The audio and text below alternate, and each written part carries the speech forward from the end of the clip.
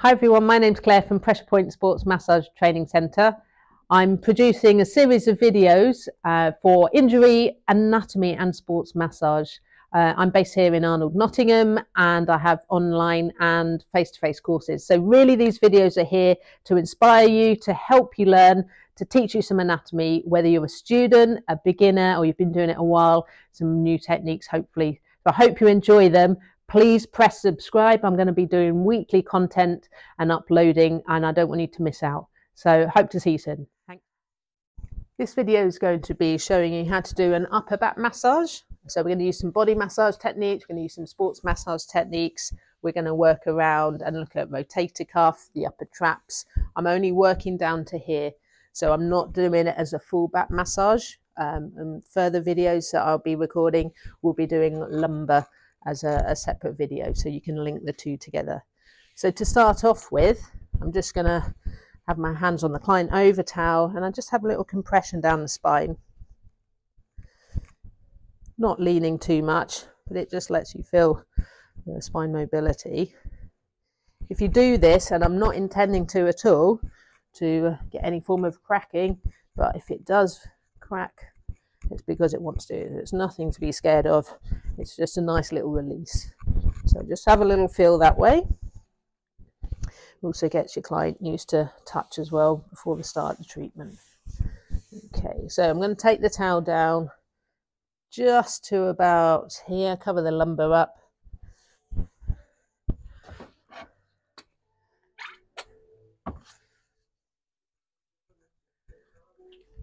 Warm the lotion up first. I like using Naki lotion, Naki sports massage lotion.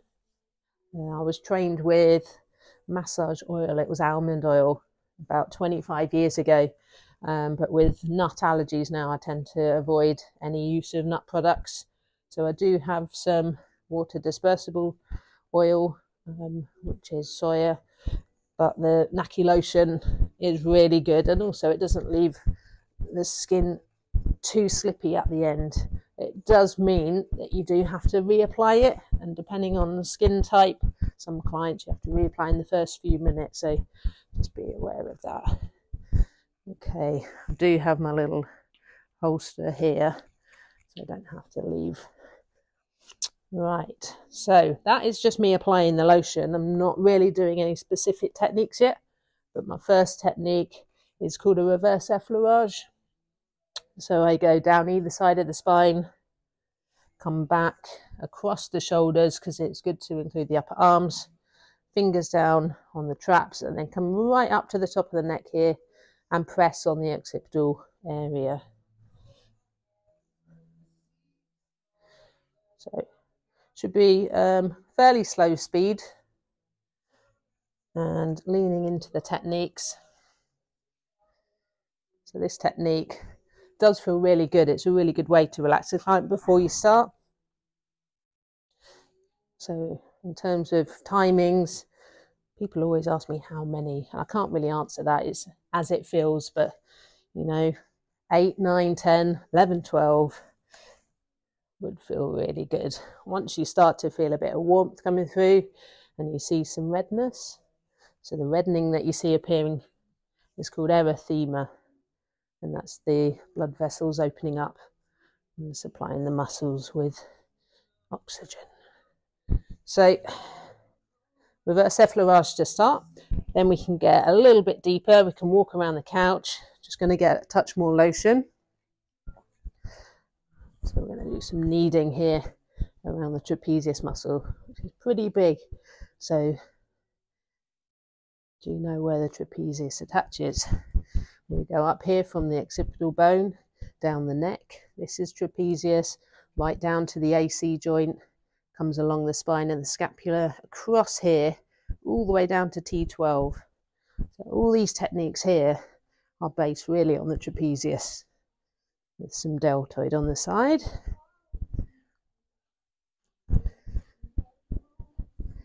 I tend to focus on one side first, so we can stay on one side of the couch, and then we'll be moving around to the other shoulder. Get that nice and warm. So this is petrissage. This is a kneading technique. And then we can go to palmar kneading. Palmar kneading, we pull up and we squeeze down. Pull up, squeeze down. I tend to use the opposite hand because my thumb sticks out and it catches on the neck here. So I go with the opposite hand to the shoulder. Now around this part of the body, the scapula has got some real bony bits on it, and there's a bit here called the spine of the scapula, which if you're not sure about anatomy underneath, we don't want to confuse that with a knot. So that area is something to avoid actually massaging over with deep techniques, because it can cause bruising and actually be painful for your client. So warming up right shoulder. Try and get all your techniques flowing. There shouldn't really be a point where you're stood not doing massage, and if you're there and if you're just learning techniques and you can't remember what to do, effleurage feels confident, it feels great while you're thinking of what to do next. So the client shouldn't ever be thinking where have they gone or what they're doing. Just keep working, keep warming up the tissues. Okay, I'm going to come around, do the same on the other side.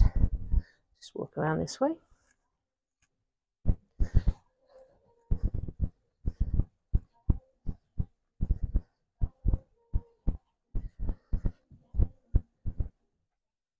So working on the upper and middle fibres of the traps. There are 3 different sections to this muscle. Upper traps are up here for neck extension and shoulder elevation. We've got the middle fibres of the traps for shoulder retraction, and then the lower fibres of the traps are the ones that are often weaker, which are just down here. It's a bit harder to work on those in terms of strength work. Right, so we're starting to get some reddening going on. Just going to apply a little bit more lotion there. And once those shoulders feel quite equal, I'm going to come around to the head of the couch and just work a little bit more into the upper traps. Coming around this way. Let's do another effleurage, a couple of these.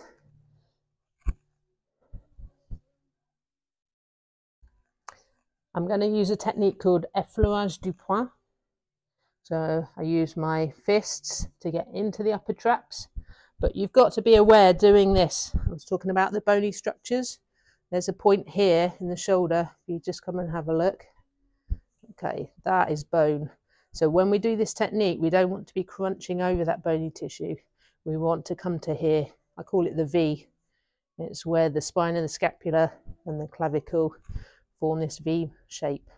So if we watch here, I use my body weight to press, push my elbows, pushes my fists into the traps, and I only go out to that point. Okay, lean on. So it's only a short technique, but it is in that point where a lot of people get tension. You ask anyone where their problems are, they'll always point to this position here. So we'll just get into that. I'm going to then turn my hands round and I'm going to work either side of the spine. I connect with my thumb like so, so I've got a gap, and that gap is for all the spinous processes. So I'm leaning on. I've got a low couch here, so I'm fairly tall, but for upper back massage, I like having the couch nice and low. So I'd like straight wrists, straight elbows, and leaning your body weight on. If the couch is too high, you'll probably look like this and you're not going to get the pressure. I want you to lean through. And you can see the knuckle marks I'm leaving, which is perfectly normal, but it is showing the pressure starting to get a bit firmer. From here, I can go a little bit deeper and use my elbow or forearm. Let's go forearm first, so a little bit flatter here. And I'm just working over the lower traps. I'm going into erector spinae. But be careful, the point of your elbow isn't on the spinous processes, because that would leave bruises and be pretty painful. If you want to go a little bit deeper, I cup my elbow like so, and now I'm leaning in. Okay, if you pull your arm up, it's more of a point, and that will be a bit more pressure there, but control as you work down.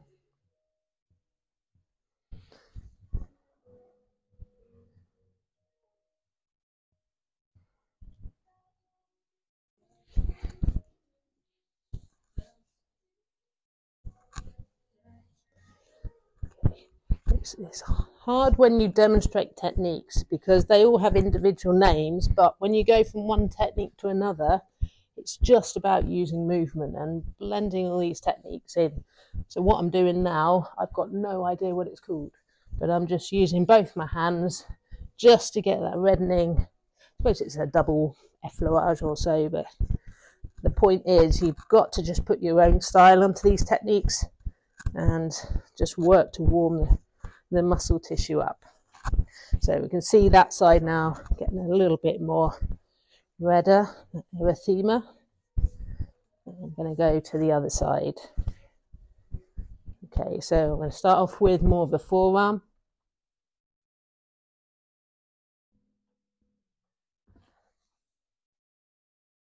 As I say, always try and keep two hands on your client rather than leaning like so. Two hands on. You can use the other one to guide you if you want. So it was quite tight here, so I'm going to get in with an elbow. I'm going to use my hand to cup the elbow and then lean on for a bit more pressure.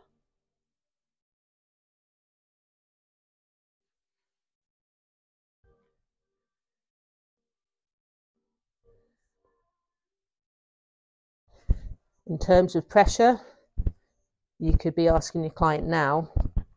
I would say the thing not to ask is the pressure okay? Because the moment you say, is the pressure okay, your client politely says yes. Whether they want more or not, we tend to be a bit too polite. So we could say, can I go a bit deeper? If you say, can I go a bit deeper, you either get no, which shows you on the right level. You could do a bit apprehensive, or yes please, shows you're not really working at the right level. So that's one question to ask. Or you could use the pressure scale of 1 to 10, where 10 is unbearable and an 8 is an uncomfortable but effective technique. So there's different questions, but try and stay away from, is it okay? So we can see now the erythema coming through on both sides. It's looking nice and warm. Effleurage back over the top. Now, upper back massage is really good combined later with lower back massage, but also I would normally start this with a neck and chest massage with the client supine, and I would move on to this technique. So I'm just trying to break it down a little bit. So make sure before you do this one, you have a look at the neck and chest videos. But we can also do a little bit of work here on the back of the neck or the upper traps. We're using a ringing technique, kneading technique on the back here. Okay, just to get the upper traps. If they've got long hair, this technique tends to ravel the hair up. So I would do that, keep the hair out of the way, and then with your other hand work on the back of the neck. With short hair, perfect, you can get both hands in. So we're doing well here, get some warmth, got quite a lot of red around this rhomboid traps area, but as you can see, haven't really done much on the back of the shoulder blade or the scapula. I did mention earlier about the bony landmarks, so let's look at how to avoid those and work on the rotator cuff. I'm going to work on this arm first. So from this position, you can get in with kneading now specifically on the back of the scapula. And if you're not sure about anatomy, I'm going to do some videos on the scapular anatomy, bony landmarks and muscle insertion and origin. So it's done by drawing on the body, which makes it really visual, which is a great way of learning about muscles. If you look at a textbook, it's very 2D. It's quite hard to learn it, so check those out because they've got some great feedback. Right, so now we're using effleurage du poids. We're working on a muscle called the infraspinatus. Infraspinatus lies below the spine and the scapula. Don't go too high up because then you're working directly on that bony part. So stay below it. You can support your wrist. You can have your hand on your client.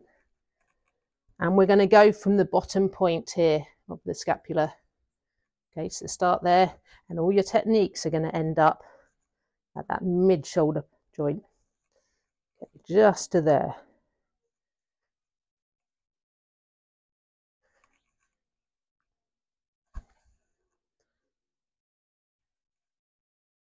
Okay, we can make that a little bit deeper. You can use reinforced thumbs, one thumb on top of the other, and work down this way. You should never just use one thumb on its own because of the stress on the thumb joint. So reinforce, or you can use knuckles like so. Or depending on the size of your client, we could get a controlled elbow in there as well.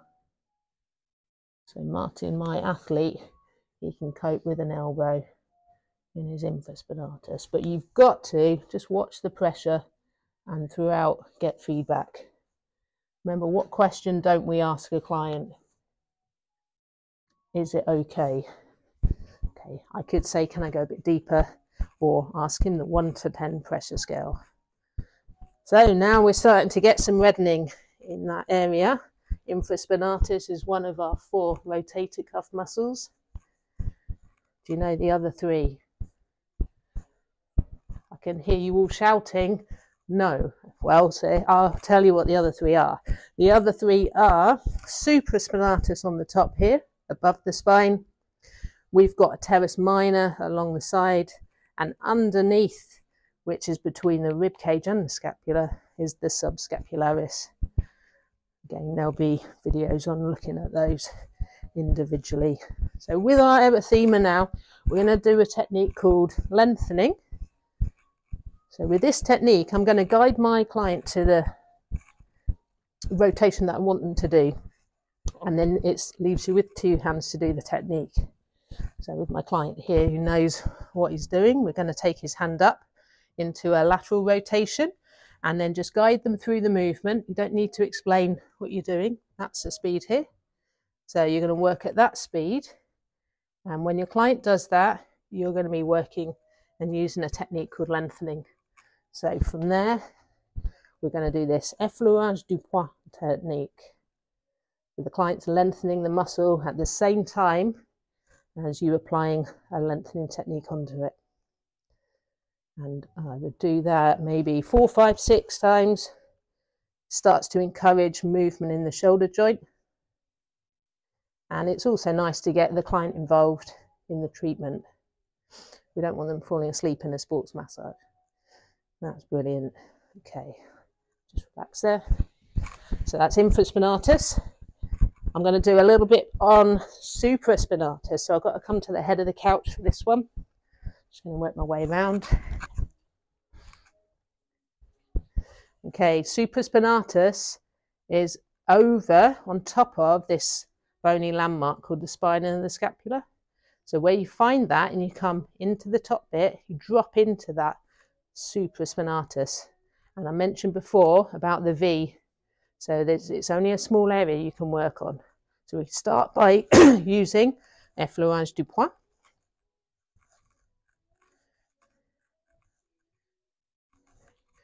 We can go a little bit deeper with reinforced thumbs. But if you start too close to the neck, you will get a point where it flicks over the traps, the levator scapula. There'll be a point which just flicks and it's quite tender. So I'm going to start there, reinforce my thumb, and I'm just going to slide out to what I call the V, which is near the AC joint, the acromioclavicular joint. Okay, depending on the size of the client, and if you feel confident with it, you can get a controlled elbow, but just be careful If they've got good solid traps on here, but if they're quite lean, I would stay away from the elbow in this body part. So this arm's nice and warm, erythema. You'd combine this possibly with an upper arm massage. I'm going to stay on this shoulder and just show you a little bit of mobility around here and working on stretching the rhomboids. It depends on the client's flexibility. So I'm going to start off with the arm next to the body here, nice and relaxed. And already, whether you can see from the video, this part sticks out a little bit more. It's just relax that joint. So from there, I'm going to come around, place my hand under the shoulder, get the client to relax. If they help you out, all the muscles start to tense up. Okay, now from here, I'm going to place my fingers on this medial border.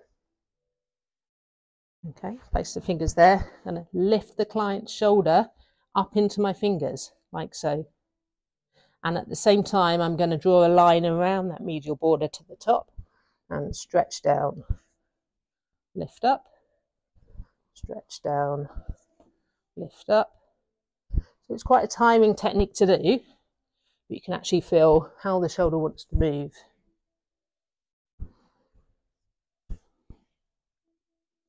That's good.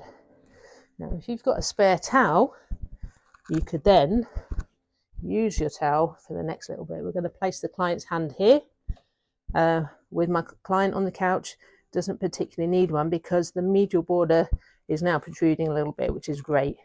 But if you had a spare towel, you could roll it up, place it under the shoulder joint, and you would see that that actually makes it come out a little bit more. So I want to be working around this medial border. I'm going to come round to the head of the couch and going with my effleurage du poids. Now I do need to point out something particular here. So I mentioned the traps earlier that comes across. It cuts across the medial border in half. And if I can show you, can you see that? You see that flicking there? That flicking is going over the edge of the trapezius, which attaches down to T12. So if you're using really deep techniques, whether it's elbow or frictions, that is really going to be aggravating for your client. So we use big surface for this one. Or if you want to get a little bit deeper, you change the position you're working. So you can work above on the traps and then we can work below. But don't flick over that area. It is a common area for some massage therapists, depending on their training, to think they found a knot. And they spend 10 minutes trying to get the knot out. Really, what are they doing? They're trying to get massage out the edge of the trapezius, which isn't very useful. So, lovely and warm, erythema, reddening from here. I'm going to do some compressions. Compressions, I'm going thumb on thumb, here to here, and then I just try and sink my thumb and my body weight here into the edge of the scapula. So we've got rhomboids, we've got traps, okay, bit of subscap underneath there. So it's just trying to open up that area, the scapulothoracic joint. As we get higher, because of the traps coming over the top, you won't be able to get underneath because it holds it down more. So just try and get into there if you can. And there'll be some clients which you can't.